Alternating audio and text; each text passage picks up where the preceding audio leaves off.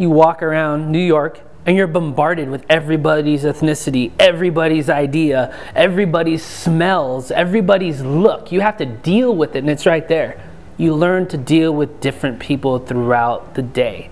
In order to be urban and have an urban society, we have to all pull our heads out of our ass, really, and start understanding that we're all different. We all come from different backgrounds, but to have mutual respect amongst each other.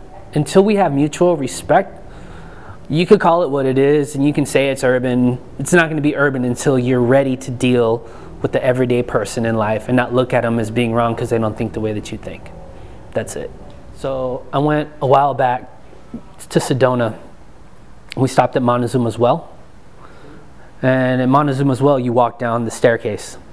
And this huge, and no offense, huge, obese white lady that happened to be from Texas, had accent and everything. I get down there and there's ruins right on the bottom, and I hear this lady on the way down behind me talking about graffiti, you know, and damn, and so beautiful, the highways here, there's no graffiti and there's no this and that, and I'm listening to her, right? She catches my attention. We get down to where the ruins are, and I'm standing there looking, I'm like, man, that's fucked up. Johnson family, 18 whatever, like some dudes rolled up in wagon wheels, wrote over a Native American's house. And I'm like, that's fucking disrespectful. This fat lady comes behind me and she's like, oh, look, honey, damn taggers wrote over these poor Indians' houses. And I'm like, yeah, those damn taggers, the Johnson family from 1440. Oh, really? That's cool. It's really cool to them that they think that it's cool that a pioneer white family came and wrote over Native Americans' ruins and their house and disrespected it, but they're pissed off that a graffiti writer writes his name on a billboard. Think about that shit. What the fuck is wrong with society? You know? Stuff like that floors me in life, and that makes me want to do even more graffiti. Just to piss those people off, because if you think that that's right, I don't want to know what's wrong. Like, I don't even want to deal with it. I don't want to even be around, you know. And I feel that the majority of people out there really do feel that way. It's sad to say. There's a lot of people that feel that way. You might feel that way in the crowd, and I might be pissing you off right now by even talking about it. Or you think that it's okay to do that, but, you know, it goes into a lot of my pieces. The other SB 1070 piece that I have in there. Anti-SB 1070 piece. Crayon box. Arizona War on Culture. Bunch of white crayons in a box. Look like Hitler, look like KKK, backwoods, whatever, guys. And my name going across the front in color. People can call whatever they want to call it. I'm going to call it straight up how I see it. That law was made against Mexicans to be in a place that we are indigenous from, to stop us from coming into your country. You can't stop people that are indigenous somewhere illegally here when you illegally stole something from them with guns, with smallpox blankets, with forcing religion, with doing all this stuff, all these crimes against humanity, and now the very people that you did that to, you're calling illegal. I have a really hard time understanding what the truth is and what's right and what's wrong. That's what that piece is dealing with. That piece is dealing with the whitewashing, really, of America, whether people are going to get pissed off or not. It started in 1492. As soon as the European came over here, completely changed the game on what every native indigenous person is. Mexicans, we're not even looked at as indigenous anymore. We're looked at as Hispanics, which is from Spain, or Latinos, which is a freaking language. I speak English, doesn't make me an Englishman. You know what I mean? You have all these factors to it. It's like, oh, well, this is our country, and this is this, and it's just like freedom. You talked about freedom. You can't have freedom when you have slaves. Talked about equal rights. Why would you have to make laws on equal rights if they're already equal rights? All the way up to, what's that stuff? equal opportunity. Is that what is it? Equal opportunity. A lot of my Anglo friends, a lot of white friends are like, dude, why do you need equal rights or equal opportunity in the workhouse still for you guys? It's not going to be for us, bro. It's not going to be for my people. It's going to be for your people soon. Everybody knows that Mexicans and everybody else is having 4 to 5 kids in a household. You maybe 1 or 2. Sooner or later, the majority is going to flip-flop. We're just trying to do you guys a favor. And if anything, showing compassion. You know what I mean? That's how I look at it. And that's right. You know what I mean? We'll be fair. We'll judge you by the stick that you're judging us. Are you going to like that? No. So I do all that stuff in my pieces. It's all symbolism.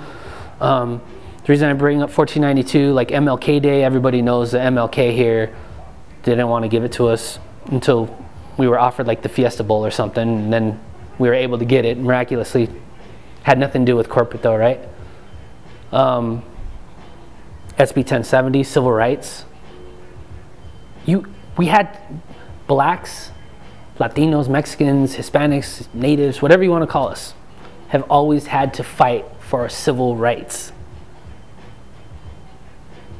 I had a really hard time in school, you know what I mean, trying to grasp those concepts of what's right and what's wrong, because from where I'm standing, everything was against me. I didn't have anybody that looked like me signing the Declaration of Independence.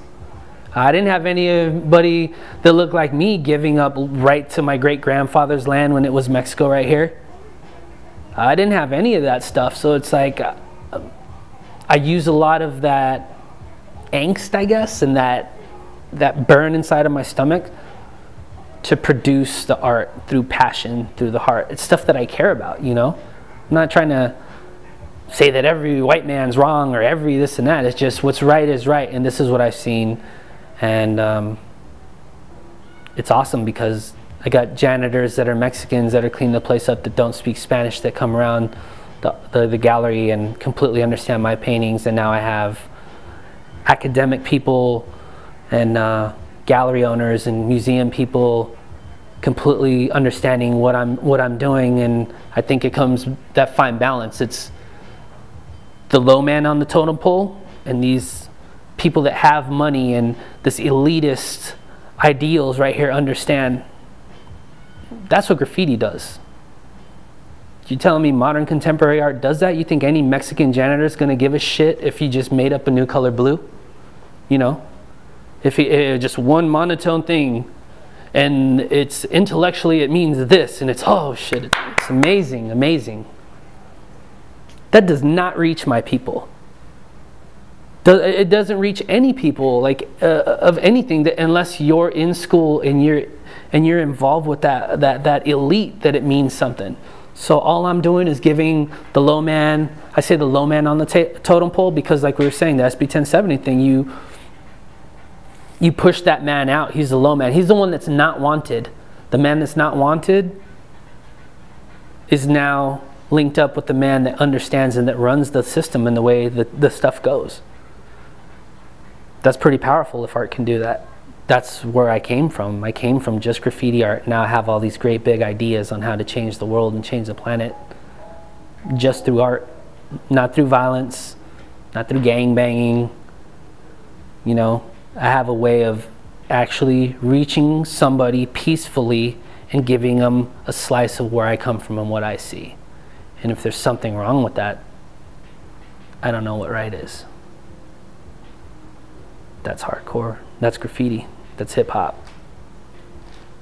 Just present the idea. Let everybody judge it for themselves. You know, you're either going to like it or you don't. You can go into the hood and have chicken and waffles and think it's gross until you taste it and you're like, holy shit, what do you know? IHOP has it now. You know what I mean? Holy shit, IHOP. IHOP's serving chicken and waffles now because of the hood.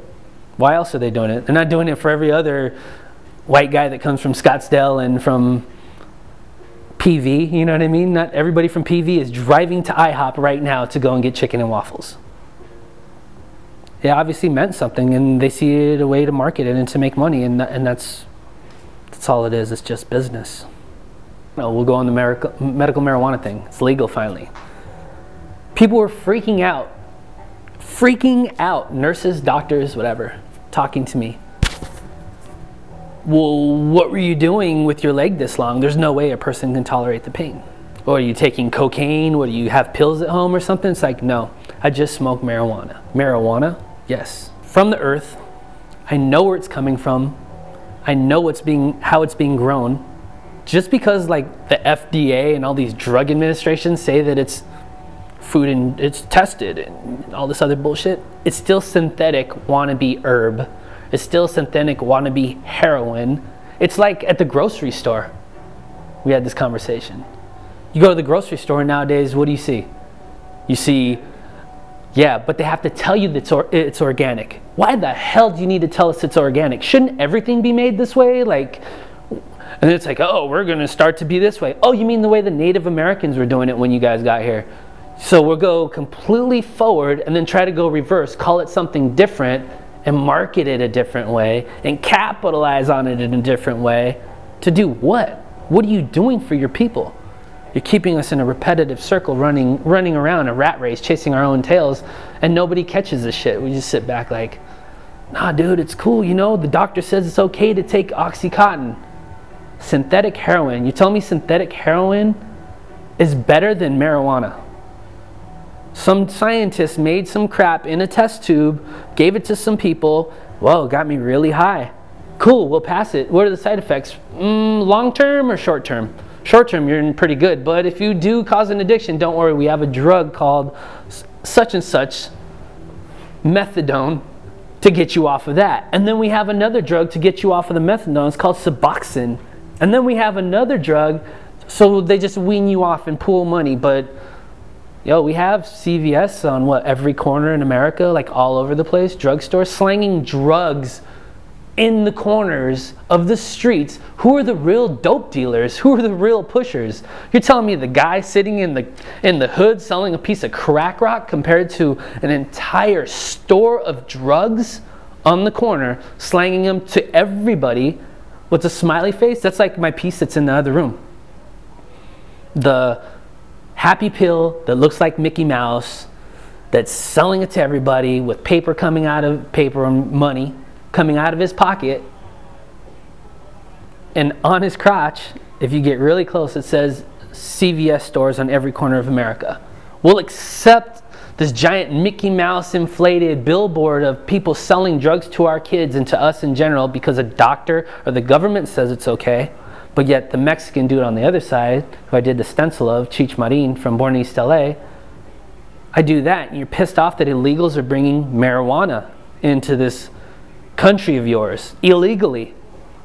I mean, where in the hell is anybody going to look at anything morally or ethically correct? Stop looking at it Republican, Democrat. Stop looking at it any other weird way that you're looking at it. Just look at it as truth. Look at it as what's going on. More ODs. I've never known a pothead in my life to OD except for on Funyuns and brownies. Ever. You know what I mean? And if that's a crime, I mean, shit, Hostess is making bank off of us. Like, what do they care? You know, but the minute you take Uncle Sam out of the equation, you stop paying him his tax, or you stop giving him his money, they already know. They know right off of the bat. They have your thumb on you the whole time. If they really want to do something, they could do it. It's disgusting. Make me sick. Gandhi said it best. And this isn't a stab at religion or anything like that. It's just truth for truth. I love your Christ. None of you Christians are like your Christ. Think about it. It's not a knock on Christ himself. It's a knock on the way that people are acting. You want to be urban, but yet you don't want to accept somebody's culture or somebody else's idea. You want it to be in this cookie cutter bread way of doing things. I thought this was America. You're able to express yourself and be a certain way. I know there's rules, but remember, not every kid is born with a silver spoon in his mouth and does come from a hood sometimes, or does come from a less fortunate place. It's his only outreach is to get his angst or get his thrills from expressing himself. And it could be a lot worse. You can have all those kids gangbanging and being involved with more gangs, and I don't think that's the answer. I think graffiti could save a lot of things, but it's up to us and up to you guys, so think about it. I'll leave you with that.